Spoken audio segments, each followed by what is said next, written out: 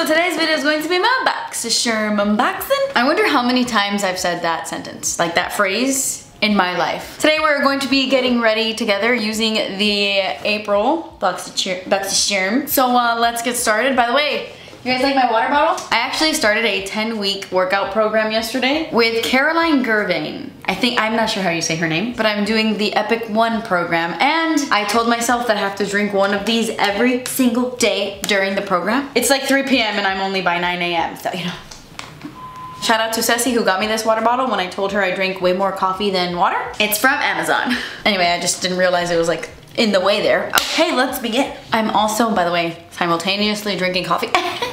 You can take the girl out of Cuba, but you can't take the Cuba out of the girl. Actually, I was not born in Cuba, but everybody else in my family was, so. Okay, so the first thing in the box is actually a body cleanser. I don't even know if we've gotten a body wash before. I've never heard of this brand either. This is Terre de Mars, and it is their Reddition body cleanser, an organic, low foaming, aromatic, ooh, I like that, and soft cleanser suitable for all skin types, infused with bioactive ingredients such as coffee.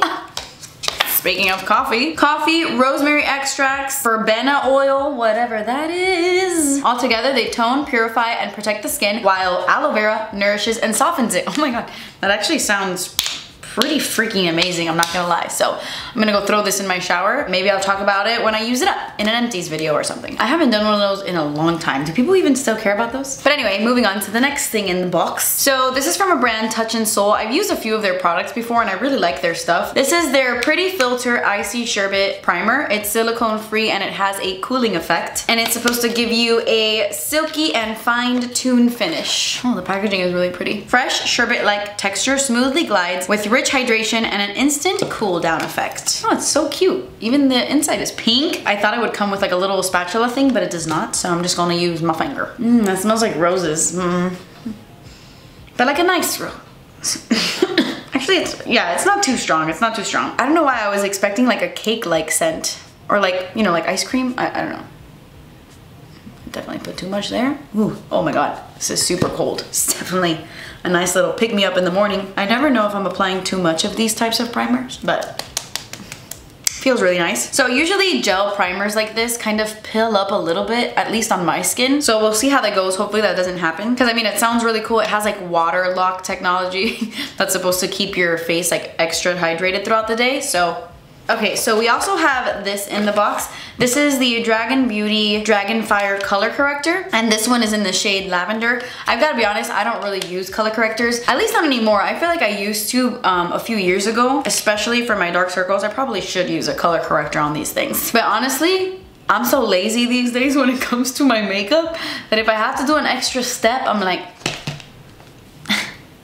do I have to? But we're still gonna try this, and I'm sure it's good. I just, like I said, I don't use color correctors that often anymore, especially not like the lavender shade. If I am gonna use a color corrector, it's usually like a peachy kind of color corrector that's for dark circles, because color correctors with this kind of tone are more meant to neutralize the skin. Like if you have a lot of yellowness, or if you have like sallow skin, like dull skin, this is supposed to help with that. And I don't really have that issue with my skin, like that yellowness. Mine is definitely more like dark circles or redness around my nose and in between my brows. But just for the sake of this video, I am gonna use it on my face. I'm gonna kind of use it as like a highlighting product, kind of like in my T-zone. I'm just gonna throw it on, and maybe we'll see if we see a difference. Maybe I just use it on one side of my face and see if we see any difference at all. I'm just gonna put it like on my red areas, and I don't know. Honestly, I don't know what the hell I'm doing, because I'm pretty sure adding purple on top of red does nothing. In fact, it probably makes it worse.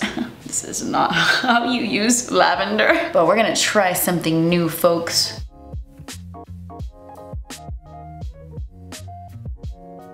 What is even happening right now? You know what? Just skip that and only use color correctors you need.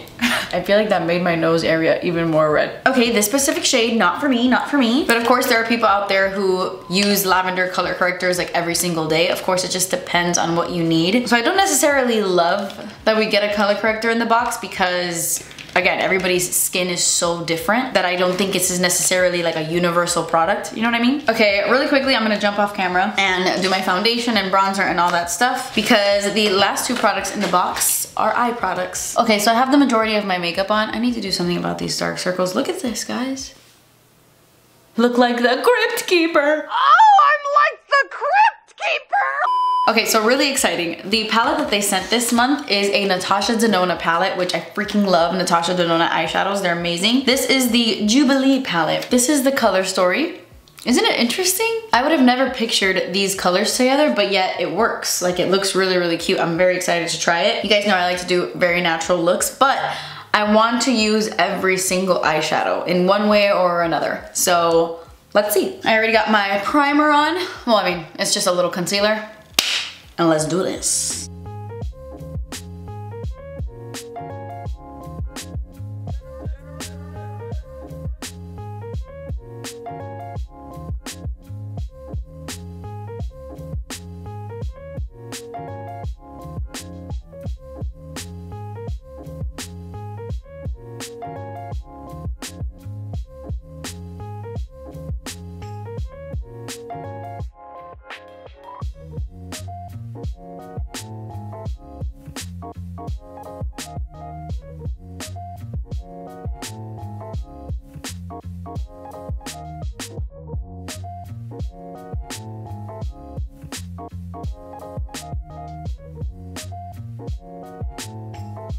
Okay guys, I'm not gonna lie, I don't know what I'm doing, I don't know what's happening here. I'm trying to use all the shades, but I feel like I look like I'm in an 80s music video.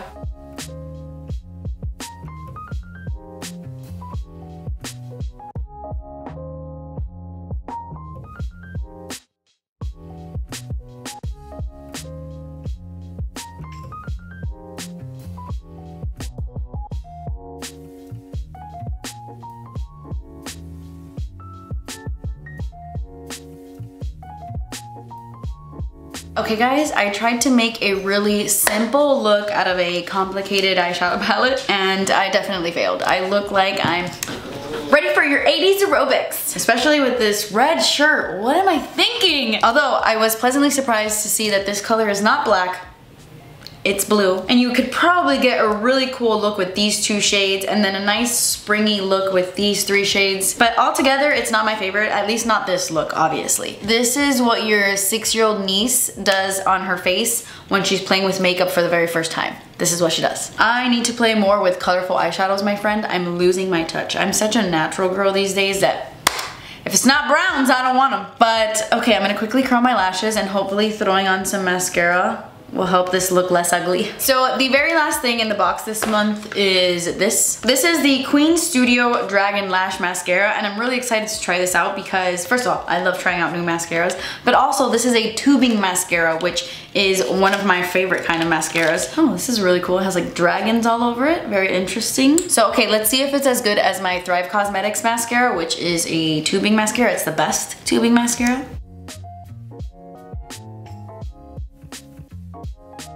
It's very lengthening and it separates the lashes really nicely. Hopefully we can build up some volume.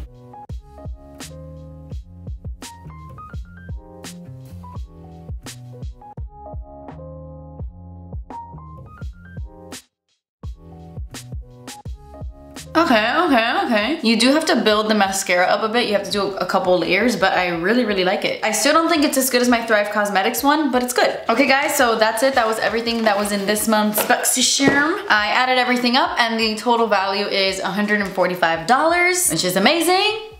Considering you only paid $20. How many times have I said that as well? I'm not gonna lie, it wasn't my favorite box this month. I do love Natasha Denona eyeshadow, so I do see myself using this palette, and I also really enjoy the mascara. I love tubing mascaras, they just wash off so easily, totally mess-free, love it. And I'm actually super excited for this body wash. So I guess it was a good month. The only thing I didn't like, honestly, was just that color corrector, and the primer didn't make my foundation pill up or anything, so the primer worked as well. I mean, it's something I gotta use more, but so far so good. So yeah, it was a good month. It was a good month. Leave me a comment down below letting me know what you got in your box this month. Did we get the exact same thing? Did you love it? Did you hate it? Leave it in the comments below. But that completes this video, guys. Thank you so much for watching. I love you guys so much. Please subscribe if you haven't already, and I will see you in my next video. Bye.